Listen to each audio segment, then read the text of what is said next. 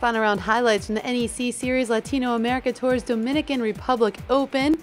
Beautiful views all week long at the teeth of the dog. It's the last time I get to say that until next year. Starting off on the 9th hole, it's Sean Jacklin from just off the green with the putter.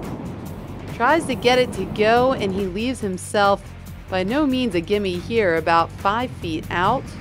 This to get to 9 under par, and he gets it to go. He started off his day with 3 birdies in a row, dropped one on 7, got that one back, but we're finished with 2 bogeys for an 8 under overall score. Good enough for a tie for 5th finish. Julian at Tulane now sitting at 9 under par. This is on the par 3 5th, as he leaves himself there about 3 feet for birdie, which he would go on to make, coming off 3 consecutive birdies there. He can go on and make that 4 in a row. And we'll stay with that Tulane, but heading over to the 15th, take a look at this bomb of a putt over the spine. Puts it right in the middle of the cup.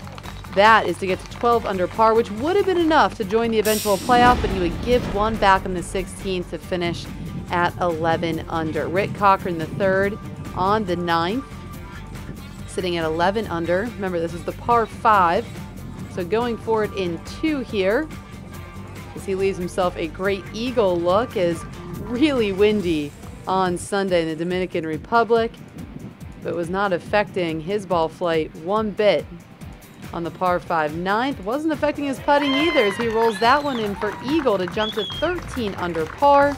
He would bogey his final 2 holes though, which opened the door for this man, Michael Buttacavoli, sitting at 7 under.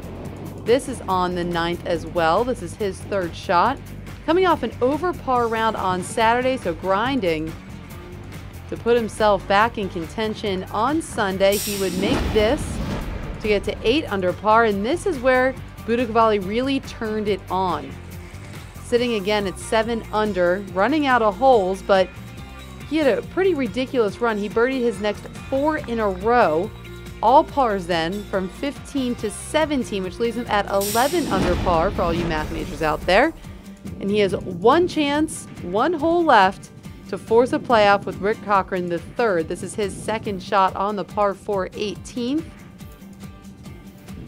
And take a look at what he does here. He skips it up and stuffs it in there, leaving himself a 3-footer, which he would go on to make, which means we are heading into a playoff. They match each other on the first 2 playoff holes. So this is the 3rd playoff hole. Rick Cochran III for birdie on the 18th. He cannot get it to go, leaving Buttacavoli now for a birdie chance and the outright win on the 3rd. And he can't get that one to go, but he would go on a tap in for par, leaving all the pressure now on Cochran to make his par putt to force the 4th playoff hole here at the Dominican Republic Open.